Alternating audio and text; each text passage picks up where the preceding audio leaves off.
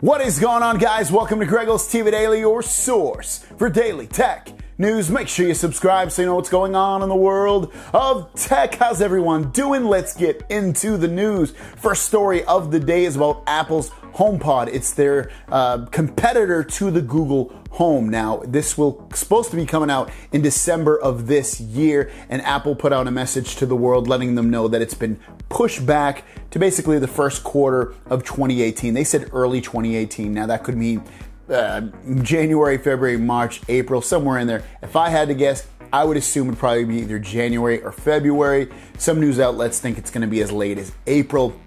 I don't think it's going to be that late, but we'll have to wait and see. Again, that HomePod is $350. It's supposed to have excellent sound, and it has Siri built into it.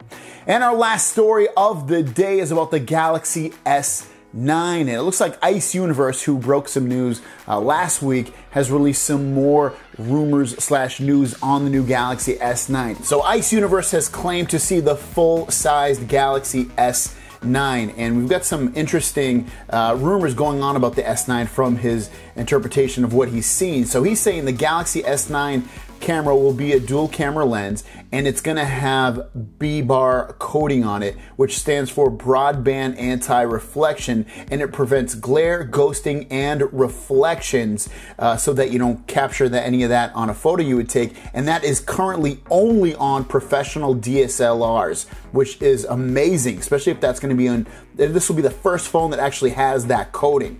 Next up is that the Galaxy S9 models, he's talking about S9, S9 Plus, and the S9 Mini, which would be their 5-inch version with the same specs as the S9 and S9 Plus, will come with wireless AKG earphones and also retain the headphone jack in case you want to plug in headphones. Now, I know for a fact that is going to make a lot of people happy, that headphone jack.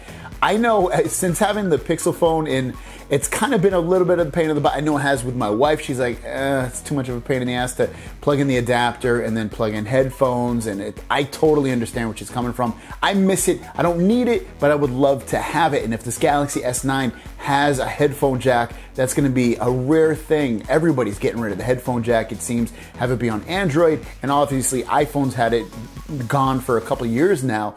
And then also that coating on the lens so that you don't get glare and things like that in your photo. Another great thing that Samsung seems to be doing with their phone. We will definitely keep our eyes peeled on Galaxy S9 and whatever other phone news as well. So make sure you're with the channel and that you subscribe, guys. Thanks for watching. Don't forget to subscribe. New videos every single day. My question of the day is the headphone jack important to you? Let me know in the comments down below. Like I said earlier, it's something that I would like to have. I don't need it, but it is like something that just makes life a little bit easier because you can charge, put some headphones in, and then generally it's much easier to find headphones that have a headphone cord rather than a USB Type-C. So let me know in the comments down below if you like the headphone jack and if you use it. Thanks for watching. I'll see you down the road. Peace.